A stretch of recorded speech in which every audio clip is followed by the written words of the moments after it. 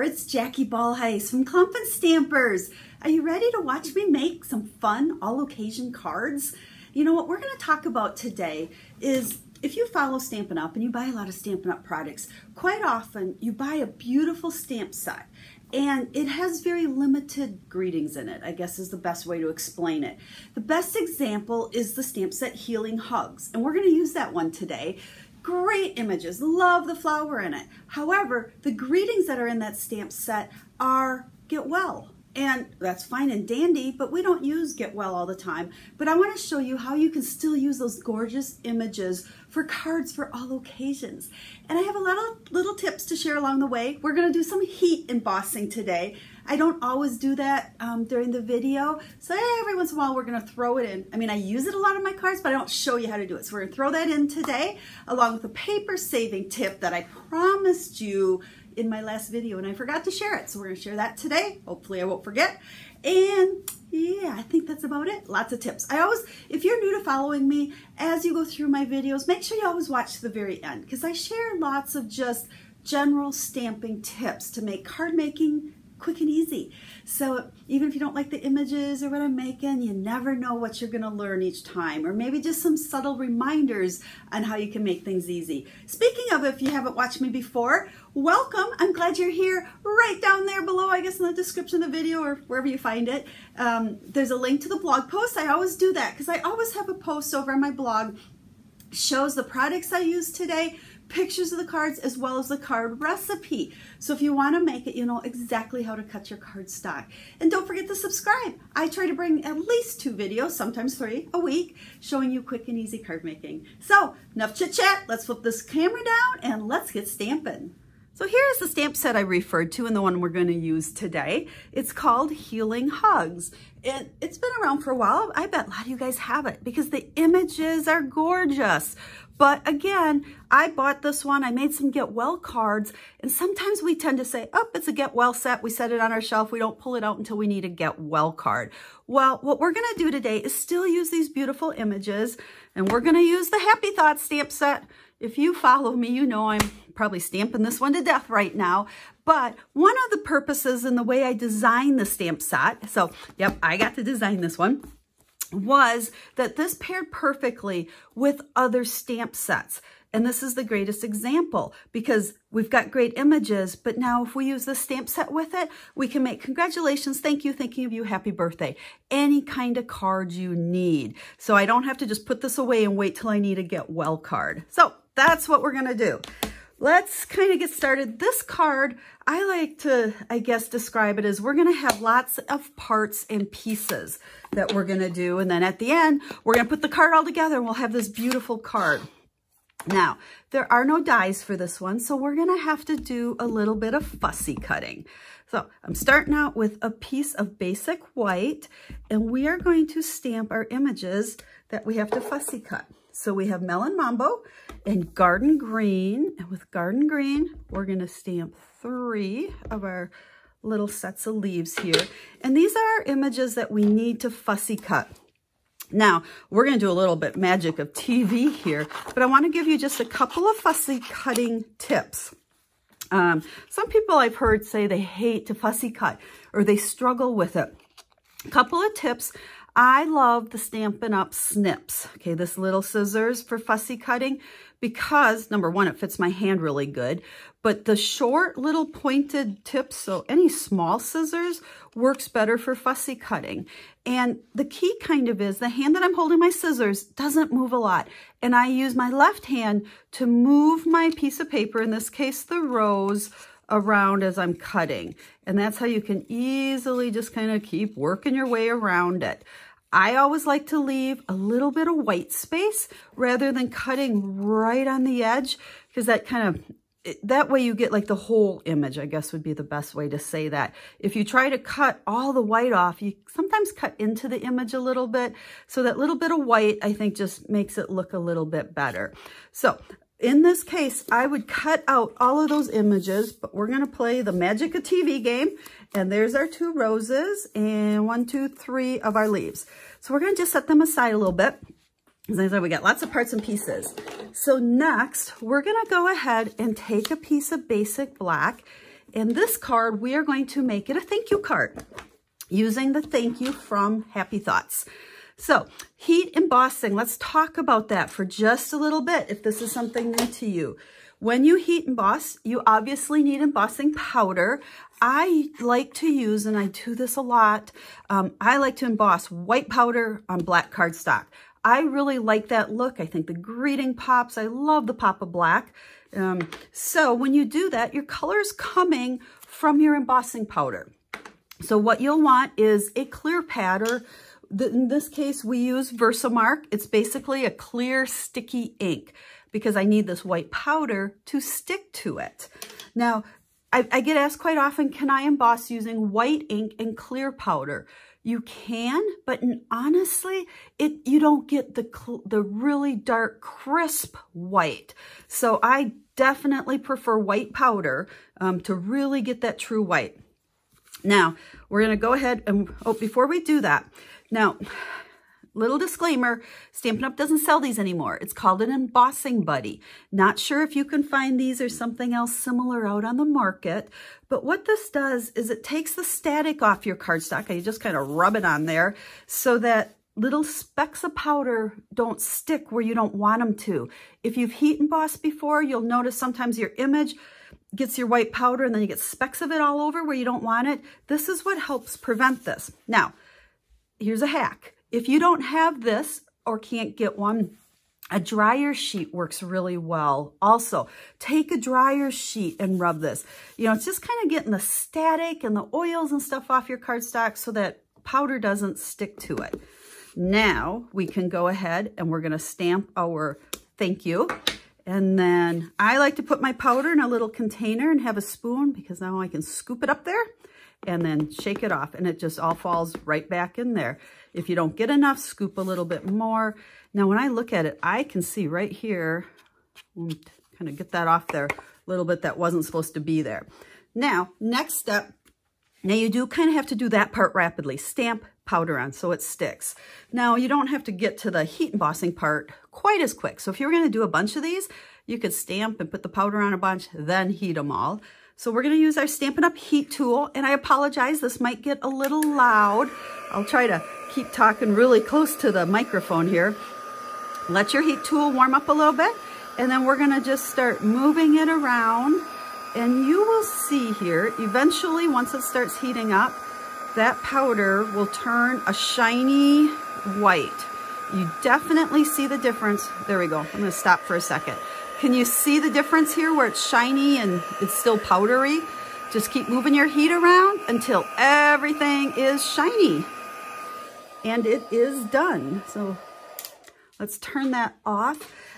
You don't want to overheat it. You can actually do that. If you keep holding that heat source in one spot, that powder eventually kind of flattens back out. So don't overcook it.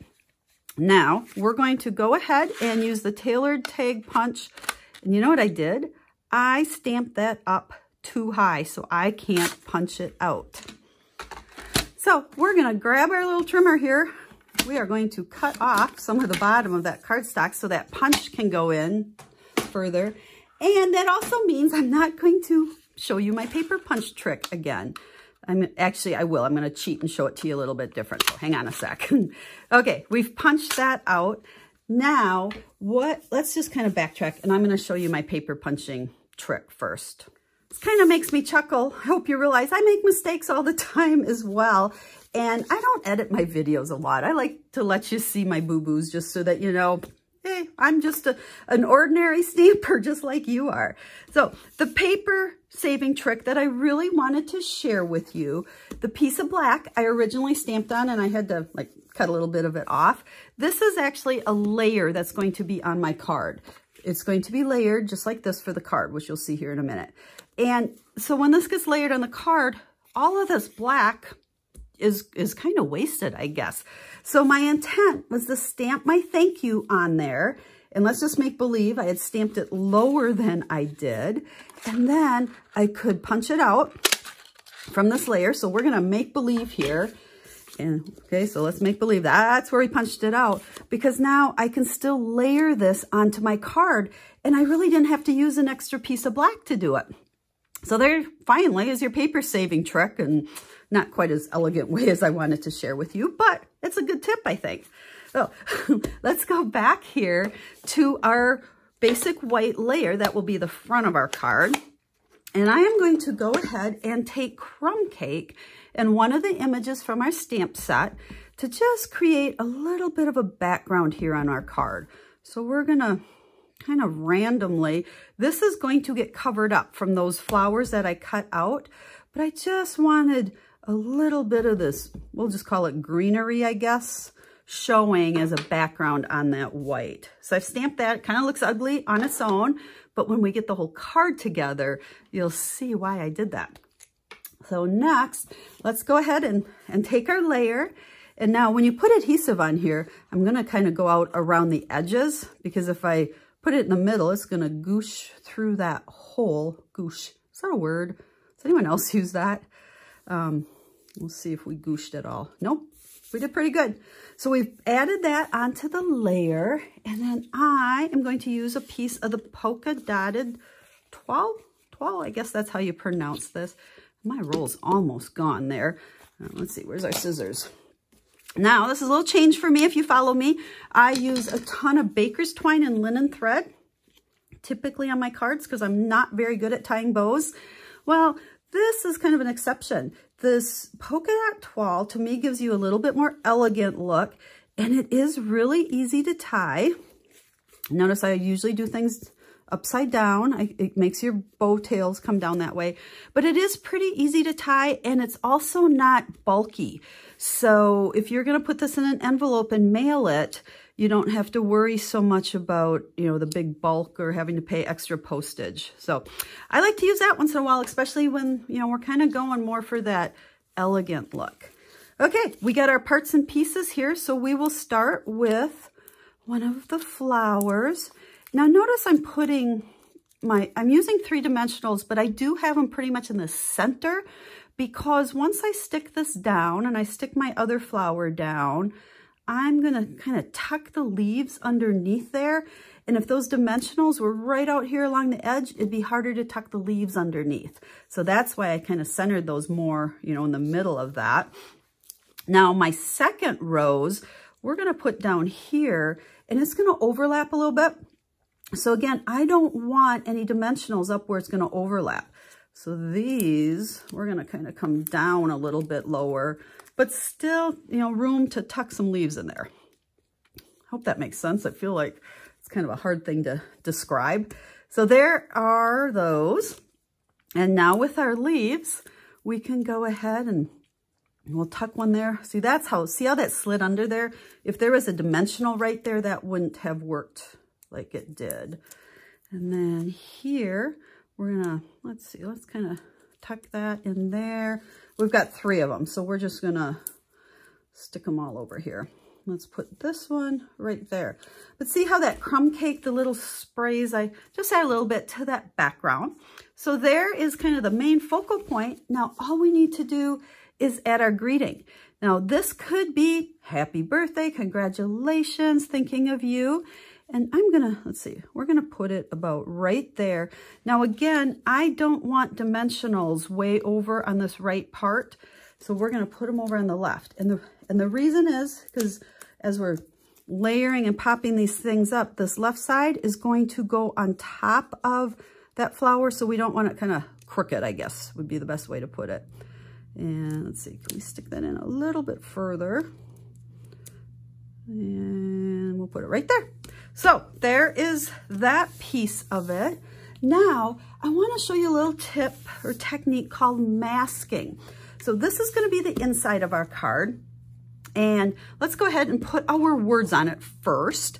So so it's a thank you card. So I grabbed one of the inside verses, as I like to call them, from our Happy Thoughts stamp set. That is probably one of the biggest reasons I love the stamp set, because it has the coordinating words for inside and outside of your card, and they're nice and big. You know, we don't always get big greetings to put on the inside. So next, our little tip on masking. Because I always say you want to stamp the inside of your cards and make them pretty as well. So we're going to take our same rose here. We're going to stamp it down in the corner. And just to kind of show you what I'm trying to do, we'll stamp on scrap paper as well.